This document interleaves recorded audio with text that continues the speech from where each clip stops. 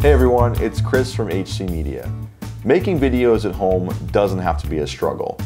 I'm working from home and making videos, and you can too. That's why I'm here to tell you about the official HC Media Stay-at-Home Programming Guide. These tips and this guide can help you keep your message going out to the community during this time of isolation. We want to encourage you to keep putting your voice out there and let us help you do it. Here's how you can create a video at home and get it into our hands. The first thing you're going to need is a Google account. Lucky for you, this is free and easy. Just simply go to Google on your internet browser, sign up if you haven't already, and create an account.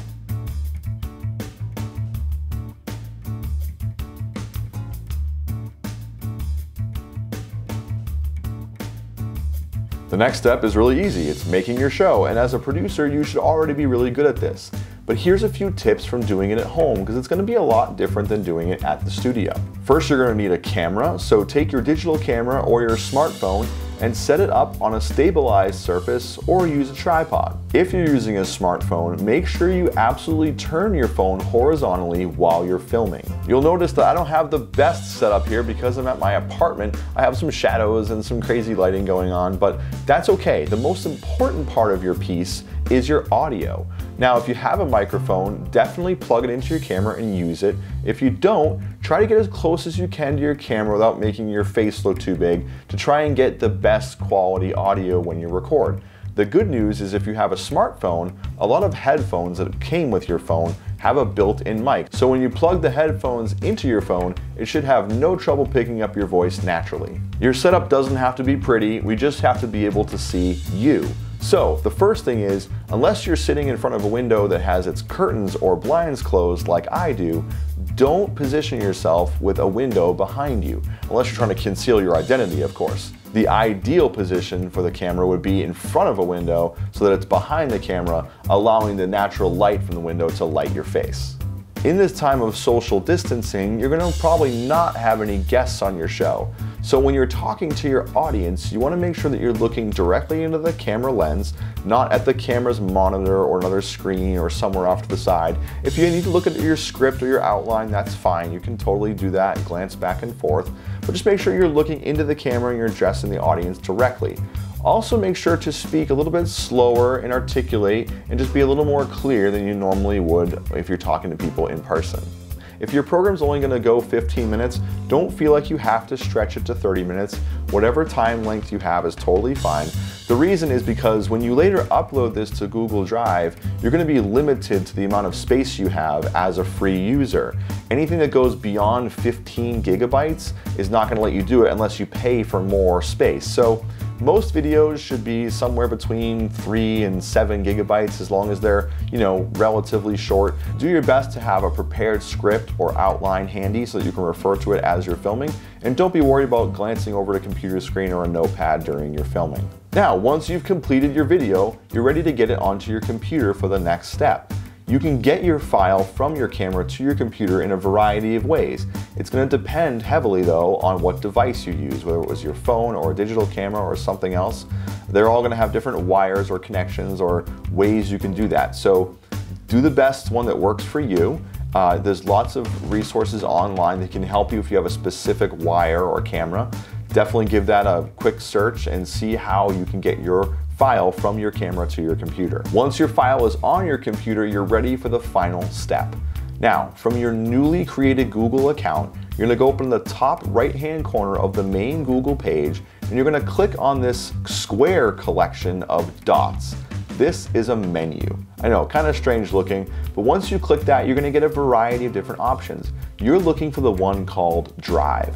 Drive is a yellow, green, and blue triangular icon. Go ahead and click Drive. It's going to open a new window. Now, once you have this new window open, there's going to be a lot of things on here that's going to be very confusing, but what you're looking for in the top left-hand corner is a button called New. Once you click New, you're then going to click on File Upload. Once you click File Upload, your computer is then going to pop up a screen where you're going to have to find the file you just uploaded. So you're going to be looking for your completed show. Click on your completed show, but then you're going to take that, just click on it. You're going to either click OK if you're on a PC, or you're going to click Open if you're on a Mac, and then the file will begin uploading to your Google Drive.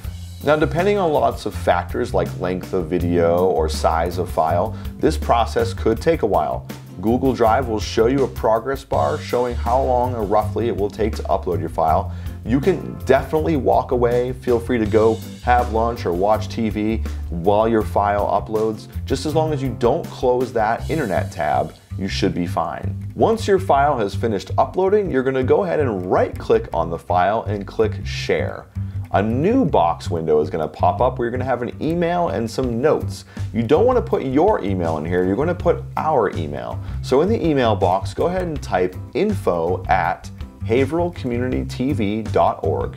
Now in the notes section, what we ask you to do is put your full name, your phone number, the title of your show, the length of the show, and any other notes you think we might need to know about the program, whether it's, where there's certain edits or certain things you want taken out, or maybe you want to just give a quick description about your show so we can put it on our website.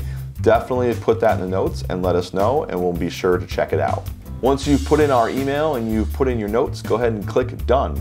The show will be shared with us, we'll get a notification about it, and we'll be sure to download it and review it. Now, all programs will be cleared and reviewed by us on staff, and just make sure that you are following the same guidelines you would in the studio. So the big one is no call to action, no selling stuff.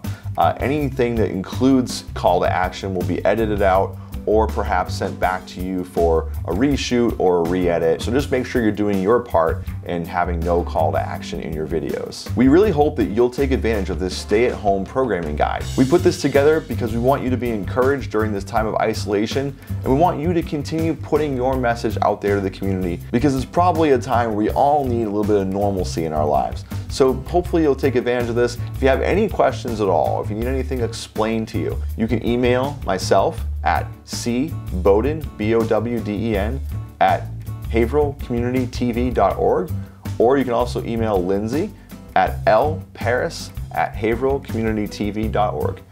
Thanks so much for watching, and we hope you'll take advantage of this stay-at-home programming guide.